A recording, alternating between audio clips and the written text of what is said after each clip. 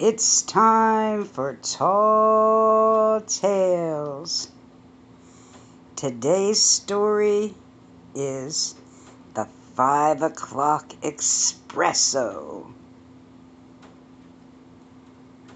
During summer vacation, two college-age friends are traveling on the train. Justin can't find anyone willing to take care of Molly, his pet snake. He decides to bring her along.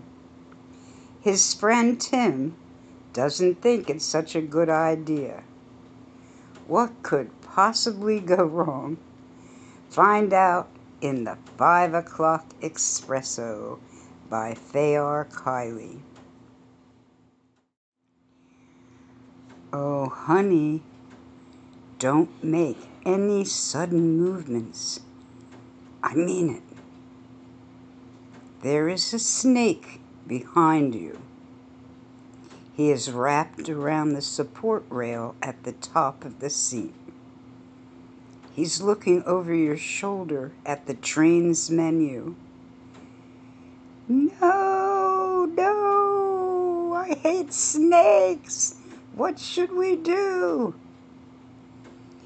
We need to quietly get out of harm's way and not cause a panic. Slowly, very slowly, slide down the seat, slither like a snake, and try to get under the table. Then I will do the same thing. Go on, slowly. Oh, brother. At the same time, in the next train car, Justin shakes his friend's shoulder.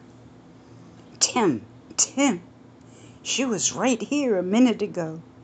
Right here in my backpack. Wake up. What, man? Tim says as he tries to wake out of a peaceful nap. The snake! She got out. Molly is on the loose. You have to help me find her, Justin pleaded. I knew this would happen, man, Tim growled. Just help me find her. No time for lectures, Justin says, shaking his head. If you were a snake, and I'm not saying you're not, where would you go first? Tim asked. A woman sitting behind the two traveling buddies overheard the boys' conversation. Earl, did you hear that?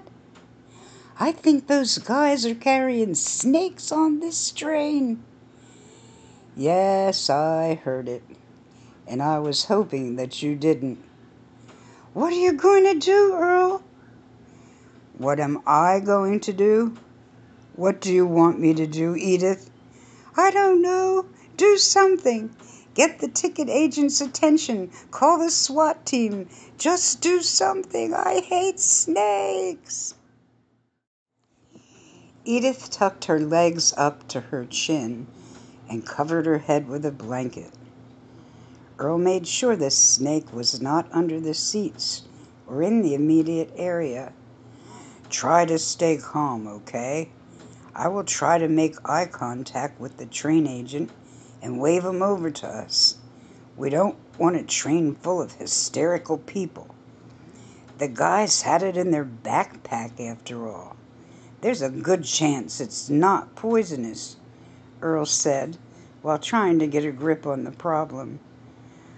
Okay, but a snake's a snake, and I don't know one from the other, so they are all poisonous to me,